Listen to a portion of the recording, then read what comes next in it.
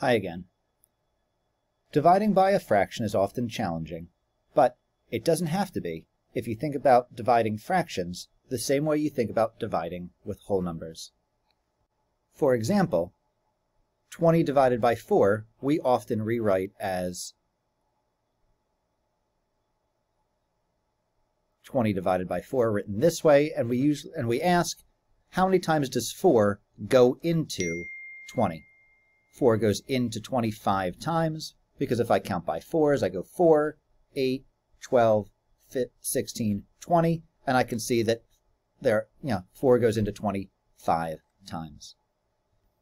And we can think about 3 divided by 1/2 the same way by rewriting it like this and asking how many times does 1/2 go into 3. What that really is asking is how many 1/2 pieces, how many halves are there in 3? So if I had 3 wholes, and I want to know how many halves there are, I can see that there are 1, 2, 3, 4, 5, 6. There are 6 halves in 3. As another example, if it's 2 divided by 1/3, I can again rewrite it and ask, how many times does 1/3 go into 2?